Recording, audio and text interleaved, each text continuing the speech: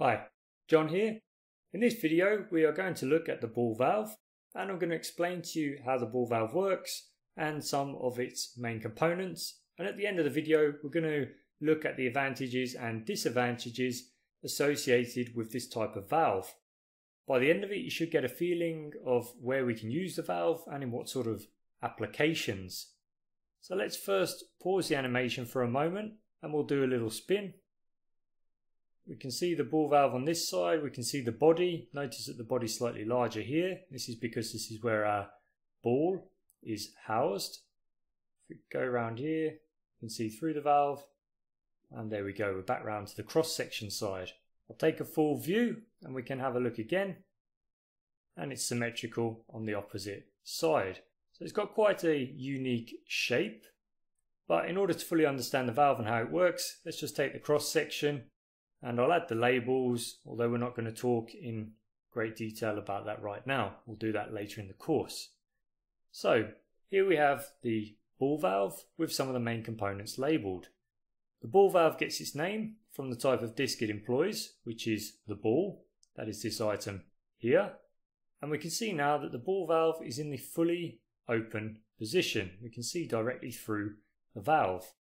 If we press the play button, the animation now will close the valve, and what we've effectively done is stop the flow.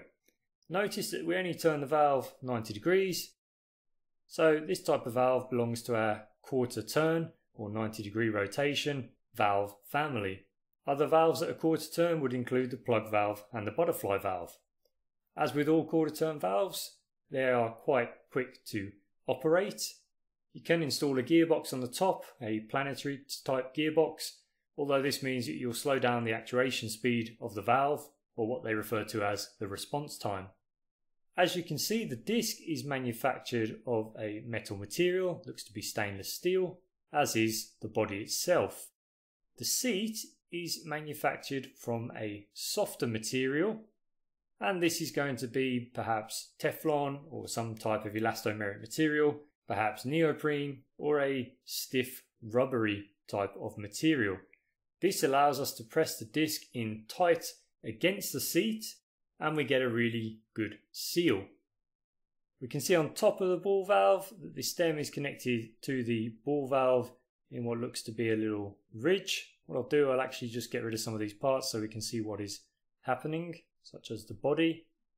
Okay, so now we can see that the stem connects. Get rid of the labels as well.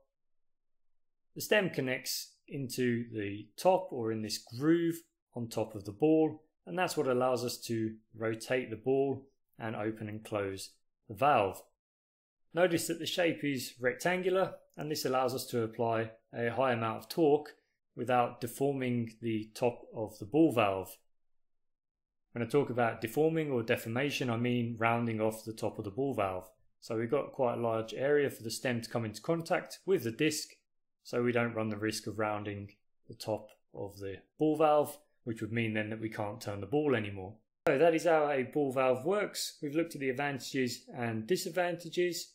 You have a rough idea that you can use this valve for on-off applications, not so much for high temperature applications, and definitely not for throttling applications.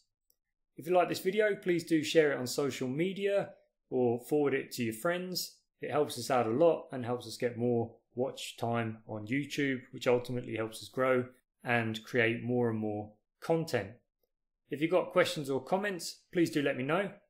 Thank you very much for your time.